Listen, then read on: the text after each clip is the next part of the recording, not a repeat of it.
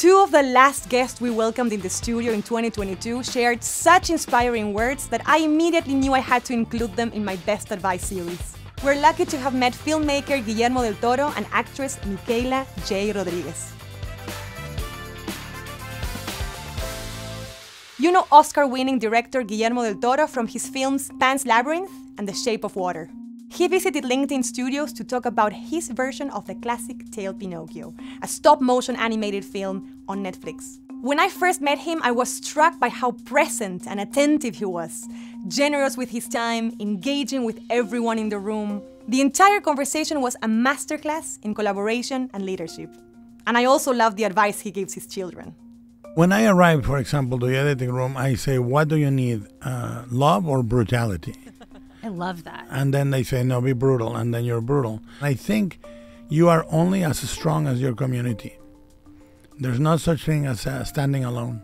A career inside your life is biography, and is the equivalent of my career is the equivalent of a car crash in slow motion that takes 30 years to see if you come alive or not.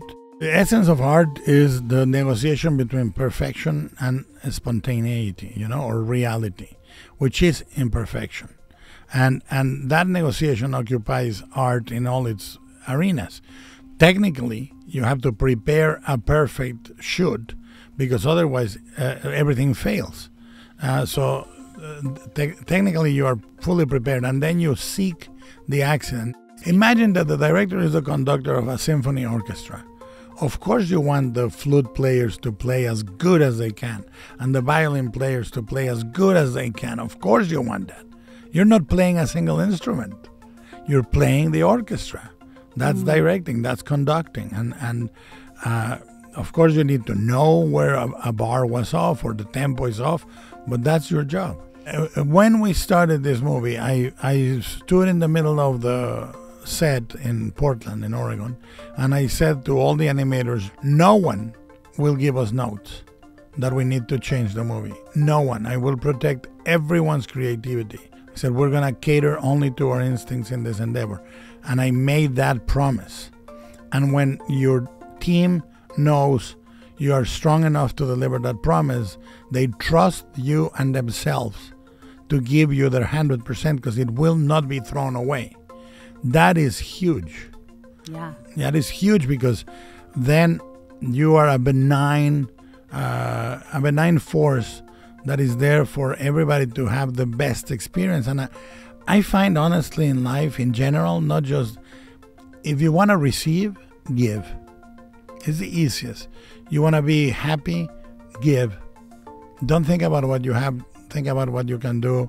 And when I talk to my kids and I tell them this recipe, sounds really silly, but the only way you can feel as like a rich person is not by how much you have, is by how little you need. Micaela J. Rodriguez is an acclaimed actress and singer. From her stage career performing in Rent and Little Shop of Horrors, to screen productions like Pose or Lin-Manuel Miranda's Tick, Tick, Boom, and now the series Loot, MJ is all about perseverance and hard work. There's always going to be a block or a wall, but there's always a way to knock it down. So just make sure you get that wrecking ball. It may cost you a little bit to get it, but make sure you knock that thing down. Never let anyone, anything deter you from what you're doing. You are on the right path. You have everything you know you have. Just keep doing it. The one tip I would say is be selfish with your time. Know how important that is.